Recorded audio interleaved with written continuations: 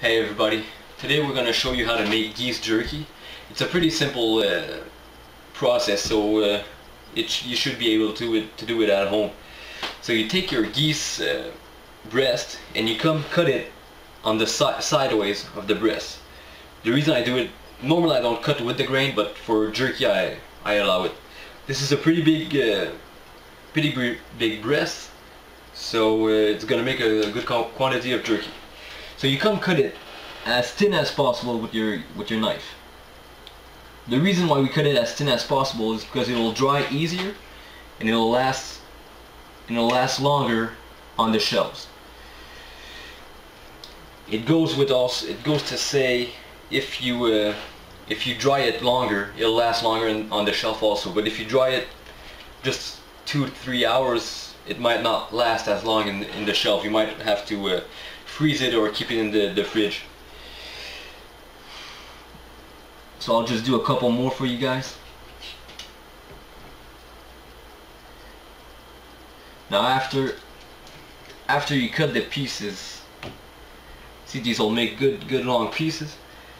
After you cut the pieces, we'll marinate it for a couple of hours. I'll show you marinate it later.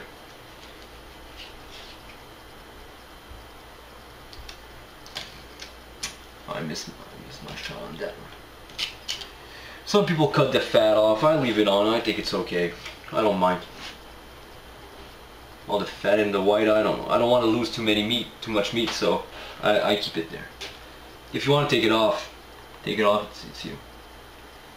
You're the boss, right? But that's pretty much it for the cutting. You cut it as thin as possible,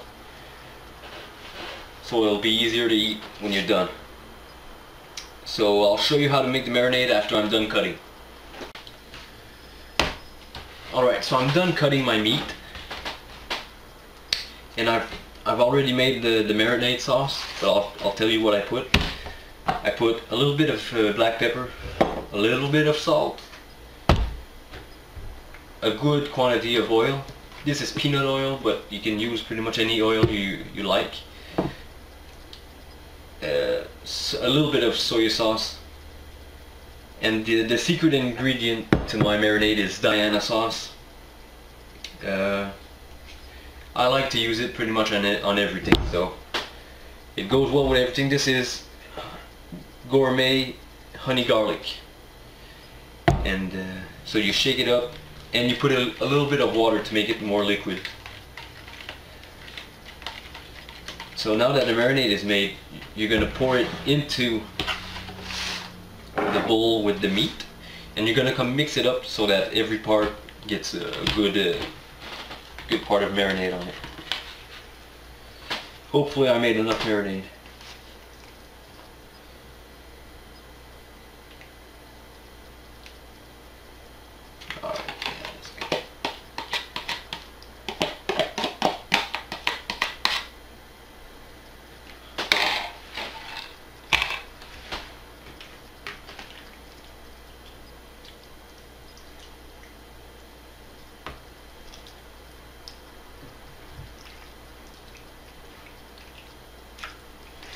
Then you're going to marinate it for about 24 hours overnight, or some people marinate it just for a couple of hours, but I like 24 hours a bit. So you come mix it up, and you want to mix it up, maybe I mix it up about every 12 hours. Come give it another shake, you got to put love in your jerky.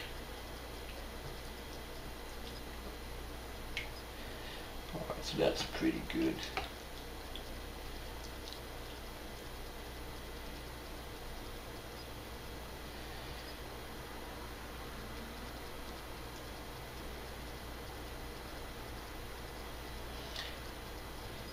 If it's not up all the way to the top, you can want to put a little bit more water on it, but this is okay. So I'll put the cover on it, and it'll go on in the fridge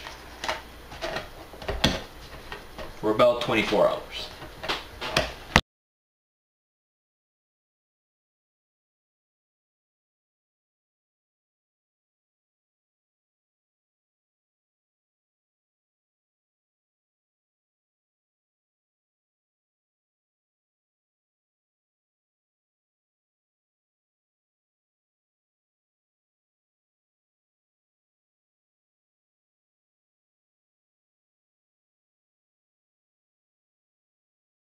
Alright guys, so here's the finished product.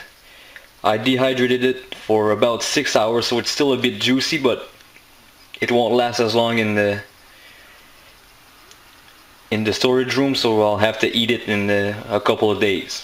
That should be just fine. So I hope you liked the recipe, and give me some comments on internet, on email, or on the site. And good luck hunting. Bye.